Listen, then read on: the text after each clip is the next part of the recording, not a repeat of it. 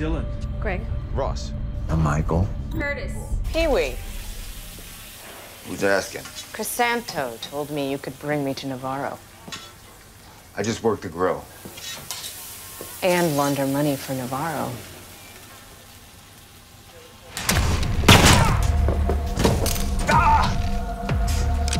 Does it come with the turtle?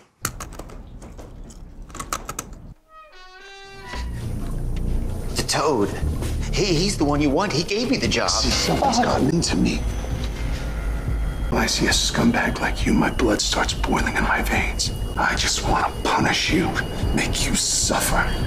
The Toad, I told you, he's the one. Just arrest me. Arrest me. We're past that. Please.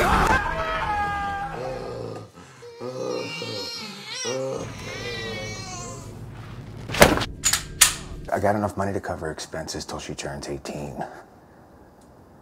I ain't asking you to pay her college tuition. Just keep her safe for a few years. No one's gonna adopt a 15-year-old girl with a disability. I'm sorry. Everybody draws their own line. Everybody in here thinks you're a nut. My son died. Car accident. My wife was visiting her folks in Denver, and I was supposed to drive Ben to soccer, but then I got stuck at the office like I did 1,000 times. Then I never saw him again. My wife blamed me, and I blamed me, and I just wanted it to end. Who the hell are you? Don't scream.